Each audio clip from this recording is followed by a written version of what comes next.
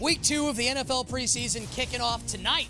2 Super Bowl rematches on the docket. Super Bowl 45, Packers and Steelers. Of course, we won't see many of the principals from that game playing tonight. For Pittsburgh, really just Juju Smith-Schuster. We'll see who takes the field for the Green Bay Packers. The Pack, though, 5.5-point favorites. See a little Aaron Rodgers, some Brett Hundley, some Deshaun Kaiser. Over under 43 points. Super Bowl rematch from this February.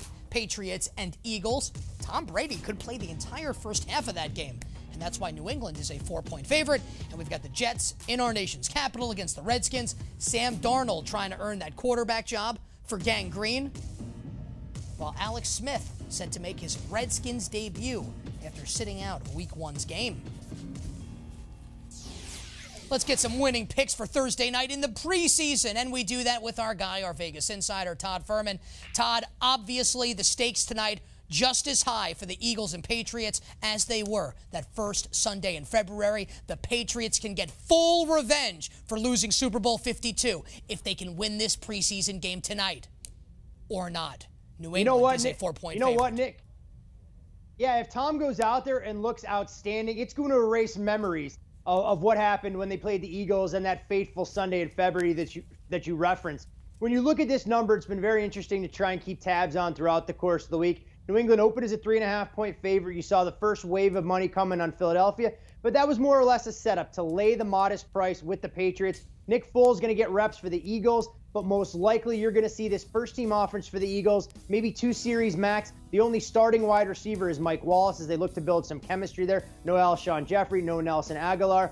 I think New England is going to have better depth. We're going to see enough Brian Hoyer in the second half. I actually agree with the move here. It's a lay it or don't play it type scenario. New England, they get a smidgen of redemption and cover the spread tonight against Philadelphia. Todd, was my pause too long in that intro I just gave you that you had to jump me there? Was that my fault or was that your fault?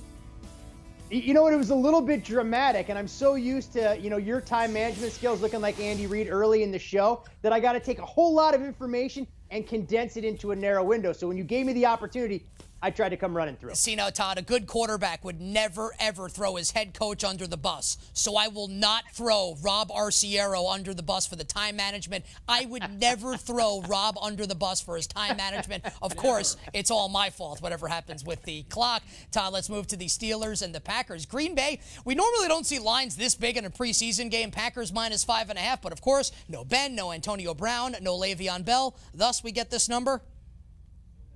Yeah, and this is a massive move, Nick. It actually opened Green Bay a 2.5-point favorite and has ballooned out here. Once you knew that Pittsburgh was going to kind of be reduced to a second-team offense. And the Steelers have plenty of reservations defensively, even if it is their first unit out there. Aaron Rodgers expected to be out there for a few series. But you hit on it in the lead-in, talking about this Green Bay Packers backup quarterback battle. Will it be Brett Hundley? Will it be Deshaun Kaiser? Those are the kind of things you want to look for in the preseason. And it also doesn't hurt that Aaron Rodgers called out pretty much every wide receiver on this roster. Look for Green Bay to be fully engaged. They were dominant with their depth in their opener against the Titans. I think more of the same here. It's tough to lay 6 in the preseason, but I would be surprised if the Steelers have any success moving the football. Jets and the Redskins is a pretty fascinating preseason game, Todd. We know Alex Smith going to make his Redskins debut. Who knows how long we'll see him play.